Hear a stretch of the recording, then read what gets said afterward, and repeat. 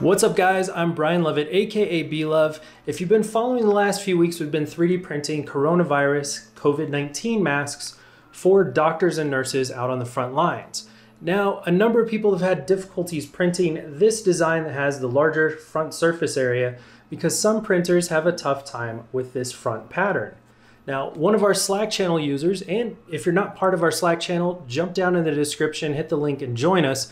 We've got 350 members from all over the country sharing 3D printing tips, designs, and ideas to help out. Now, in this case, John Dunphy created a new version of this mask that uses the first 2 millimeters of the mask are actually a solid piece. And the reason that's cool is because you can do a little trick that I'm going to show you in Prusa Slicer to actually print transparent top and bottom layers, 0 top and bottom layers, and you can show off the infill underneath.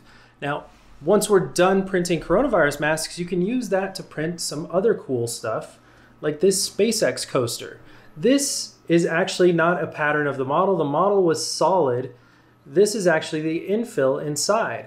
And so what you do is you don't print a top layer and you don't print a bottom layer, and the infill pattern in between is what's shown. This happens to be a triangle infill pattern at about 50%. If you crank down the percentage, you get bigger triangles in between. You can also change this to other patterns like honeycomb, 3D honeycomb, grid, square, anything else in between, and you can get some pretty cool effects. The other cool thing about it is 3D printers are really fast and efficient at printing infill. So it makes for higher quality prints, which is especially useful when you're printing these coronavirus masks. So let's jump into Slicer and I'm going to show you start to finish how to get this done. Let's go.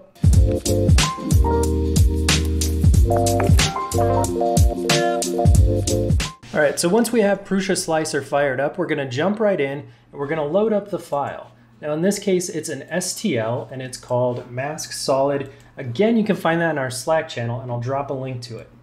What you can see here is that the mask, the bottom main face of it is actually completely solid, or at least it appears to be solid. So what are we going to do to modify that? We're going to right click on the object and we're going to set a height range modifier. And you can see over in here in the right hand column, it adds a range modifier. In this case, we want to go start at height 0 and we want to stop at height 2. So that'll be 2 millimeters. And you can see from the orange section that it's at 2 millimeters of height, that it ends up stopping the modifier. The next thing we're going to want to do is right click on it and we're going to want to add 2 modifiers to it. So we're going to click on infill and then we're going to click on it again and we're going to add layers and perimeters. So now what we're going to do here is we're going to go to layers and perimeters and we're going to say bottom 0 layers and top 0 layers. And what that's going to do is it's not going to print this bottom shell, this bottom face, and it's not going to print this top face, but because of the infill settings, it is going to print the infill in between. So we'll leave it at grid and 20% and we'll see what it looks like when we slice it. And there you go. You can see that it has a grid infill and it's at 20%.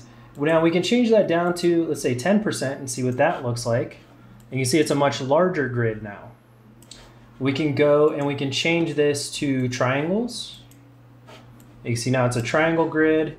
You can change the infill. Let's go with 50%. And now obviously the denser you get this, the higher the infill percentage, the harder it's going to be to breathe, but the more structurally sound it's going to be. And you can do this with all kinds of different infill patterns. You can go cubic, which gives kind of a cool look to it. You can go with, let's see, we'll do honeycomb. And of course, you can go with, I don't know, let's try something crazy like Hilbert curve. Some of these get really weird. I don't even know if this would print properly, but it looks really cool. It's almost like some sort of designer pattern there. So what we're going to stick to is something like, let's say triangles, and we'll go to 25%. We'll hit slice, and there you go. You can see it's, again, it's the first 2 millimeters of the object. That'll be just the infill that's printing out there. And then you can see that it's got this nice lip on the inside that you can still snap in this plate here. And this plate is the one that ends up holding the filter. And because of the way this is set up now and the fact that just those first couple millimeters are printing, you'll have more surface area for this piece to actually snap in. Now from here, we're not entirely done with the model yet. The other thing we need to do is, of course, add the TPU layer. So what we'll do over here is we'll go to the layer height and we'll slide it down. And you can see it's just slicing through the model to show you the various layers. What we'll do is we'll look at this back piece. This is the kind of the lowest point of the model. And we'll go down until just below that, maybe down to like, say 24-ish millimeters, 24.2. And we'll click this little plus sign here.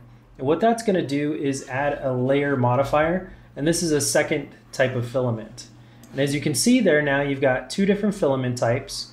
And what we can do is we'll print this out of PETG, and then when it switches the filament type, we'll switch it over to TPU.